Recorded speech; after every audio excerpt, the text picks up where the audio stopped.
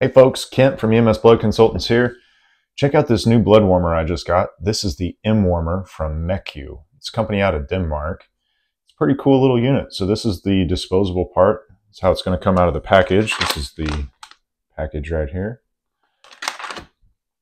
One thing I like about it, it's super simple. There's no buttons. There's no nothing.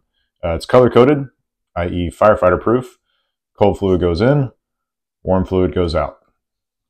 Okay, and then this unit actually gets taped to the patient. I'll show you that here in just a second.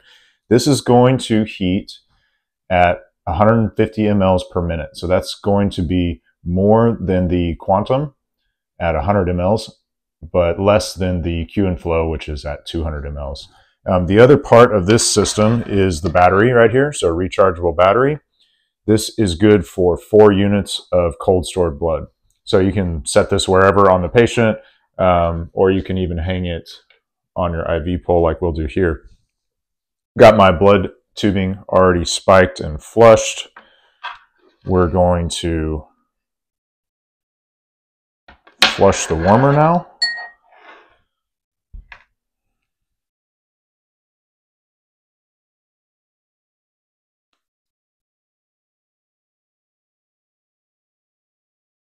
So it flushes really quick. There's not a whole lot of tubing inside that warmer. And then we're going to hook up our battery pack here. And we're going to get a flashing green light and then a solid green light once it's up to temp. Now my simulated blood here is not cold, so that's a little quicker than it would normally go, but it's still pretty fast.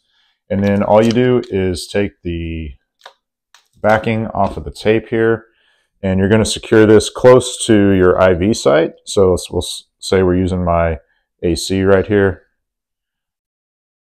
And you just hook that up to your IV catheter. And that's it. That's the M warmer from MEQU.